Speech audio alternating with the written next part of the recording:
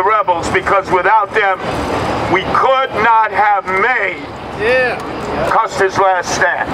It is the Alamo St. John's Villa Academy.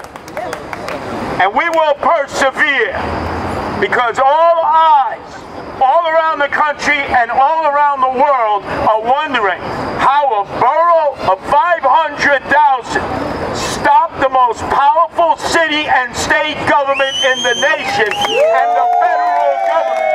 Well, here's one of the people who made that possible. I consider him a fellow rebel, LoBaido.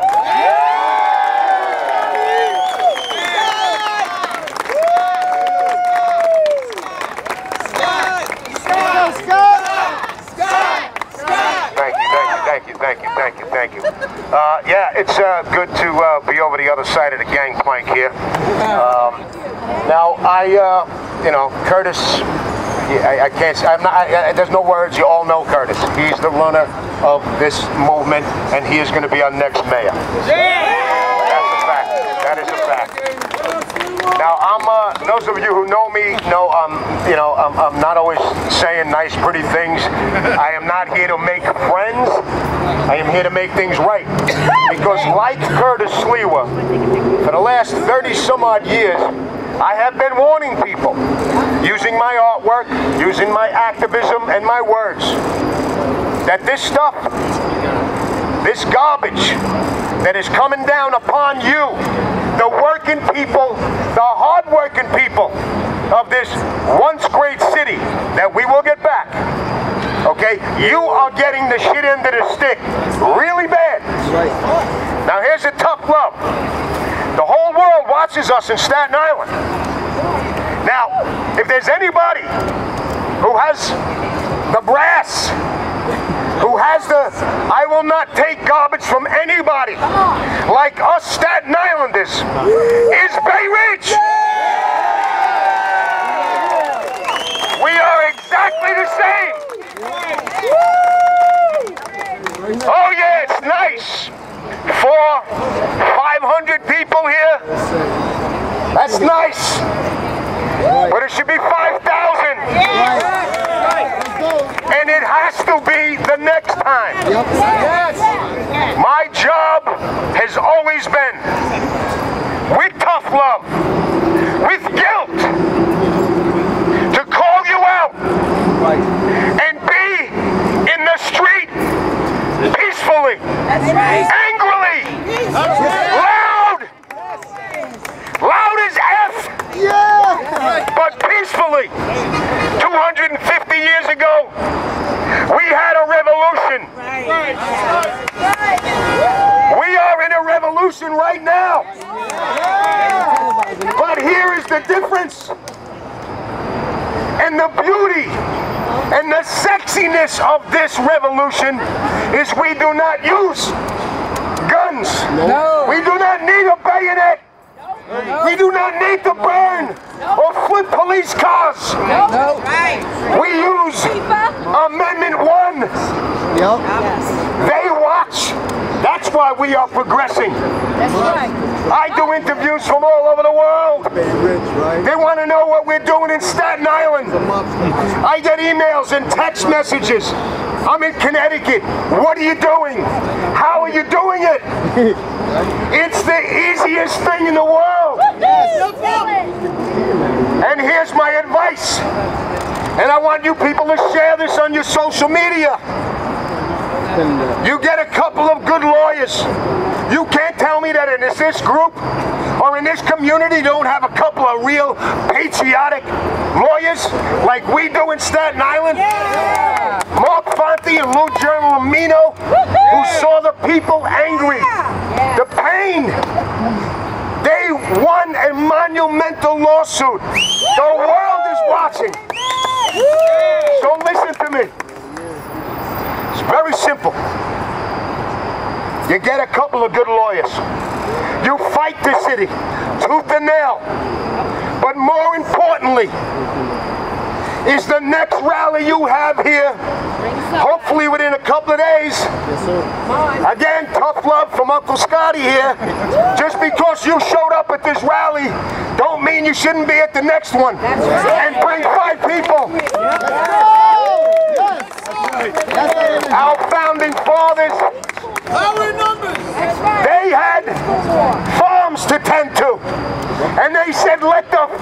rot. I have a community, a country to save. The food wasn't on the table. Their kids starved for a day or two. To fight for the future of not only this country but their family. So when I hear somebody saying, I had to work, or I had a party to go to, that's bullshit.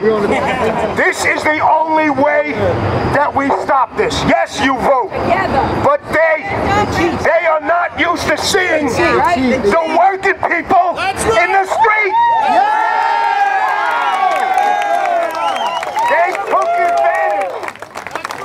They took advantage of, yes, more guilt from me, our complacency, as we all sucked up the milk and honey all of these years, not realizing that it was coming. And here it is. It is the only way that you get in the streets. Next week, you have another one here, a bigger one.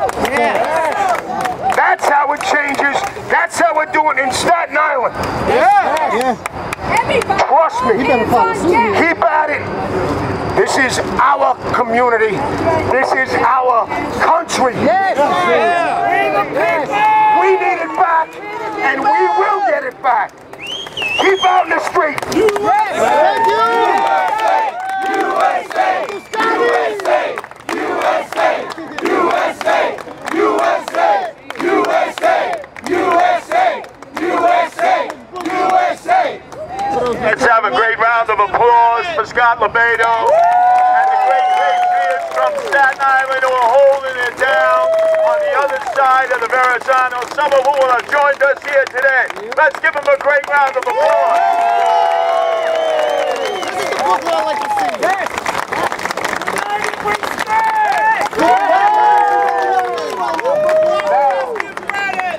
You can do me a favor, because the vehicle and the way most of this information is getting out is on the radio station that I work at, WABC. It's the only place you find this information. Let's give a great round of applause to the owner and operator, John Cassimatidis. My partner in the morning, Sid Rosenberg, who dedicates a lot of time to this issue and has helped me lead the rallies at Floyd Bennett Field. But I'll never forget an interview that occurred. Scott LoBaido mentioned lawyers.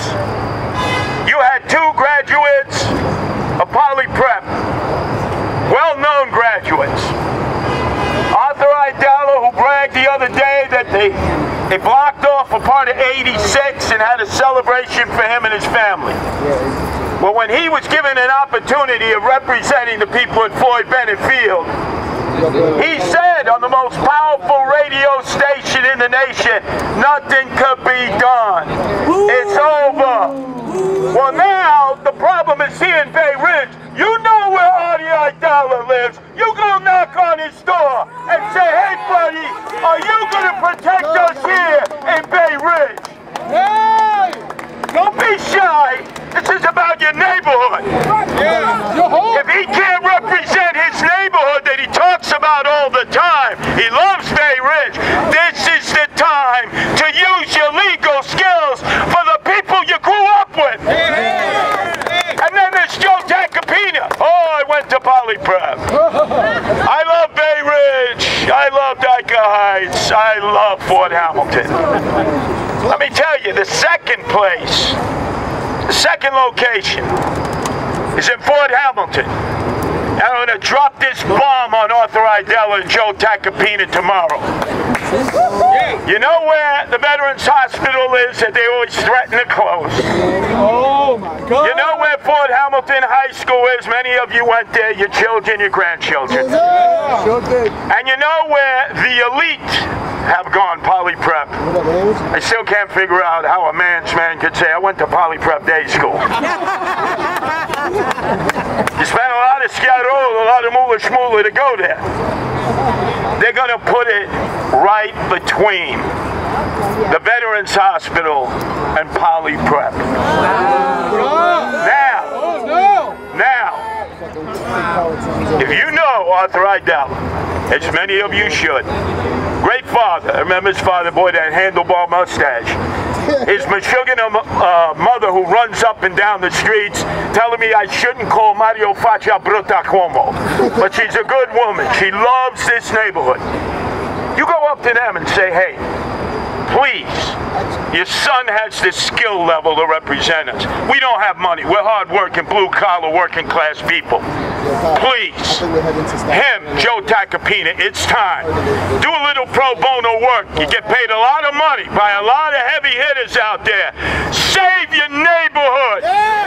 Just like the lawyers Lou Gerlamino and Mark Fonte are doing in Staten Island. That's number one. Number two, it just opened up a no-tell motel hotel right there at 7th Avenue and 86, right? Right? Why do you think they just opened up now? Why? Figure it out. Follow the money. As Eric Adams has always lived to that battle cry. Follow the money. Show me the money. Follow the money. That hotel exists for one reason. It ain't because it's packed. It's not the Love Motel every night. That's right. 1 hour in, 1 hour out. Nope. It's there to make money on the illegal aliens. That's right. I'm doing the deep dive tomorrow with my wife Nancy. Again, she'll get all the details. It's probably an LLC. That's how they hide who they are. Those fiends. You go inside. Obviously, the owner-operator is probably not there. You leave little notes for the clerk. Don't intimidate him. I don't want you getting locked up like I always get locked up. There'll come a time when we'll call for acts of civil disobedience here. Now, this is not the time. You go into that hotel. You let them know no illegal aliens in this community. None. We know why you're open. Don't tell us there's a huge demand. You know, tourism is suddenly, it's exploding that people want to take the R train. By the way, the worst stinking subway ride in the city. All the way to 86 to walk over to 7th Avenue. You know why it's there, right? Make sure it never opens up for illegal aliens. Let's go. Make sure the clerks, the people who work there, the owners will find out. I will find out. Nancy will find out who the hidden owners are. And if we got to sue, because there are 9 lawyers for every 1 citizen and they practice their martial art all day if I sue, that's a target because they purposely set up to make money on the taxpayers by bringing illegal aliens into Bay Ridge. That ain't happening. So I'm just giving you 3 locations. And let's see if Justin Brannan wants to continue to call me a comic book villain who's a serial liar. Shore Road, 77, right by the ball fields near the public bathrooms. 86 and 7, that new motel, hotel, whatever they call it. And obviously the grounds in between the Veterans Hospital, Port Hamilton, the high school, and Poly Prep, which is going to have a tent. The war begins today. Now, we've had a lot of testosterone here today. A lot of testosterone. I don't know who has more testosterone. Me, Scott LoBaido, Paul Rodriguez, Ari Kagan. Oh my God. A lot of testosterone. I think it's, our last speaker should be a little estrogen, don't you think? Because guys do all the talking, but I'll tell you, each and every night in Staten Island, keeping the illegals out are the mothers and the grandmothers. Yes. They are vigilant. They have not abandoned ship. Without the women, this movement could not exist. Let's give a great round of applause to all those women who right now are surrounding those migrant centers to keep the illegal aliens out. And remember, do not, under any circumstance, harm a hair on any migrant's head. They are just political pawns. Imagine imagine if you were in a third world country where you don't even have a toilet. You don't even have running water. And all of a sudden, on Telemundo or Univision, you saw this guy, this bald-headed, earring-wearing mayor in a $5,000 suit, all silk, no cotton, inviting you to come to New York City. Imagine you're sitting in your hovel, and Cardinal Dolan, on behalf of Catholic Charities, is telling you, come on, we got the money. It ain't the church's money, it's the federal tax dollars. We'll bring you to New York. And imagine you're in a hovel watching the schmuck, the putz, Chuck E. Cheese Schumer saying that the reason they have to bring in all the illegal aliens is you actually followed the guidelines of Planned Parenthood, and you used marital contraception, and you didn't have enough kids. So now we need worker bees. It's your fault. Nonsense. That's over.